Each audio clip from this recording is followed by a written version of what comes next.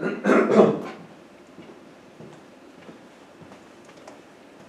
is BTEC Engineering, Unit 7, Section A13, on page 25 of the examples booklet.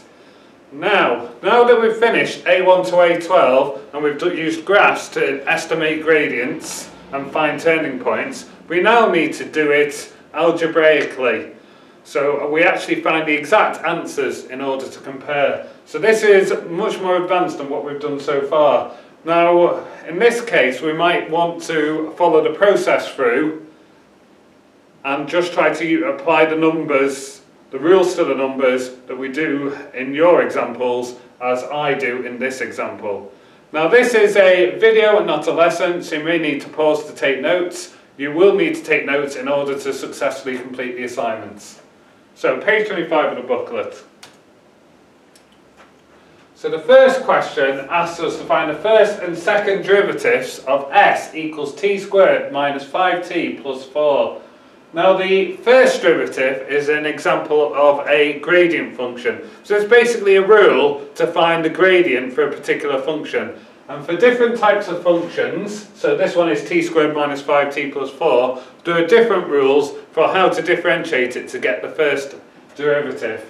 Now the second derivative is when we take that process of what's called differentiating to get the first derivative, and then we apply it to the first derivative to get a second derivative. Now the importance for that comes in later for turning points. We need the second derivative to work out what type of turning point we're working with. Now, so differentiating.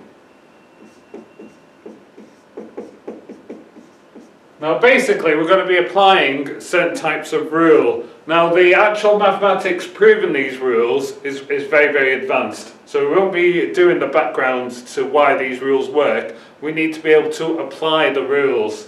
Apply the formulae step by step. Now what you'll need to be able to do is to look at these examples and just tinker with them to make sure that you can do the same process with just slightly different numbers. For example, t squared plus 3t minus 8. You'd have to adapt the process we use for this quadratic to that quadratic. So whatever you need to do, make sure you're following the process. Now there's a certain notation that's followed. So when you differentiate, well, we've got s on the left hand side and t on the right hand side, so we'd call that ds by dt. And that's what we call the first derivative, or the gradient function. So it's a function to find gradients. Now basically for something to the power, the rule is, so if you've got t to the power of n, and it may have a number in front, the rule is to multiply by the power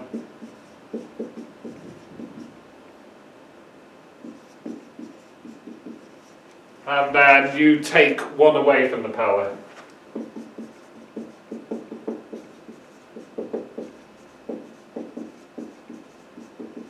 So that's the rules for differentiation for a function t to the n. So when we've got t squared, the n, the power is 2. So the first step is we multiply by the 2. So 2 goes to the front, and we take 1 off the power. So the power was 2, taking 1 off the power is 2, take away 1. So we follow that step exactly. T squared times by the power 2, take 1 off the power, that's it. If you've got an mt plus c, well that's like a straight line formula. The gradient of a straight line is the m, the value that's in front of the t. So the gradient equals m. So for the 5t plus 4, we need the number in front of the t, the minus 5. And that's differentiated. We then simplify, so 2t, 2 take away 1 is 1. We don't usually write powers of 1. So you could write, it's up to you, write the power of 1 or just leave it as 2t. Minus 5 doesn't get simplified. So the formula to find gradients for t squared minus 5t plus 4 is 2t take away 5. Now, you need to be able to as I've said before, you need to be able to replicate this process. It's quite advanced mathematics, but as long as you can adapt to slightly different numbers, you'll be able to basically recreate this when you do the assignment. So that's the first derivative. The second derivative, so ds by dt equals 2t minus 5. The second derivative, which is written d2s over dt squared, is where we repeat the process. We repeat the rules to the first derivative to get the second derivative. So in this case, 2t minus 5 is the mt plus c case. So we only need the number in front of the t. And that's how we differentiate a function, basically a quadratic like this. So that's our first derivative and second derivative. And that's all we need to do for part A. Now in part B, we need to use the first derivative to find the gradient of the curve at t equals 1 and t equals 3. We're to explain our method and to compare our answers to those obtained using the graphical method in A1. Now I'm not going to compare mine now. I will find the gradients here and then talk about it. So I'll write these results from part A down here for reference later. So the results were 2t minus 5 d2s over t squared equals 2. Now the point of differentiation is about finding gradients. So we want the gradient at t equals 1.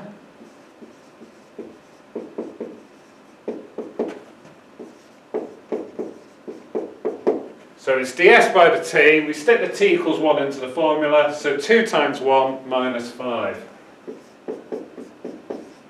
So sticking that, calculating that, 2 times 1 minus 5 is equal to minus 3. So the gradient is minus 3.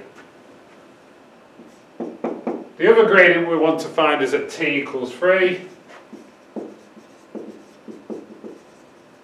So it's the exact same process. Gradient equals ds by the t. And we need to stick the t value into the 2t minus 5 formula that we got in part A. So 2 times 3 minus 5. So 2 times 3 equals 6. Take away the 5 is equal to 1. We get our two gradients. So for the pass mark, we need to do at least this. If we want to get merits distinction, we're going to have to explain the method that we've used. And we need to compare those answers to the ones we did using the graphical method back in A1. So these answers are the precise gradients. So these are mathematically exactly found. So these are the exact answers. So basically you would go back to A1. If your answer for the gradient at t equals 1 was close to minus 3, you would say it was a good estimate. If it was much further away, say minus 7, we would say it was a bad estimate. So basically we will rate how good your answers were from A1 to A12 based on your tangents to how close they are to these actual answers. So for the t equals 3, you would then go back, compare the gradient. If it's close to 1, it's a good gradient. If it's far away from a good estimate, if it's far away from 1, it's a bad estimate.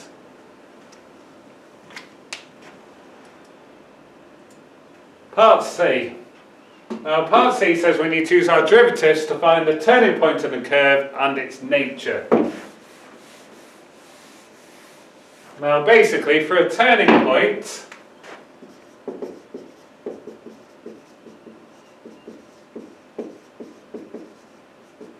ds by the t is equal to 0.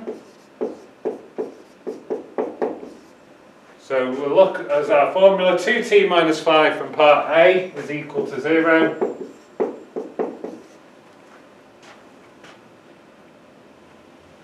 And then we have to solve that equation, so we take the minus 5 across by adding it. So 2t is equal to 5. We then divide by the 2. So let's write the step. And we get t is equal to 2.5. But we want the whole coordinate, we don't just want the t value. So we need to go back to the s formula. So in part A, the S formula was S equals t squared minus 5t plus 4. We need to stick the t value into that formula. So 2.5 squared minus 5 times 2.5 plus 4. So sticking that into my calculator, 2.5 squared minus 5 times 2.5 plus 4 equals minus 2.25. So our turning point is 2.5, the t value, so t then s, and then the corresponding s value is minus 2.25. So that's the turning point. And to get merit and distinction, we'll have to compare that answer to the one used in the graphical method. So if the coordinate you got for the turning point is close to that, it was a good estimate. If it's far away from that, it's a bad estimate. That's the sort of comparison you need to make. You'll also need to explain the method, what you've done so far, to see if it's... To get a merit and distinction, you have to explain the various steps and what you're doing. Now, we've also asked to find the nature of a turning point. Now, a turning point can only be one of two things. It can be a maximum point, so a point at the top of a curve, or a minimum point, a point at the bottom of a curve at that point. It may go lower later on or higher later on, but locally it's a top of a hill or a bottom of a valley. Now there's a test called the second derivative test in order to test if something's a maximum or a minimum. So what we do is we take our second derivative,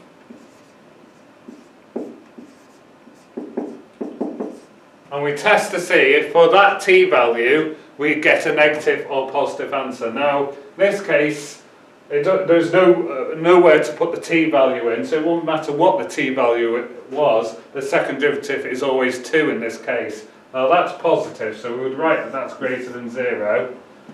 And basically, if the second derivative is positive, then the turning point is a minimum.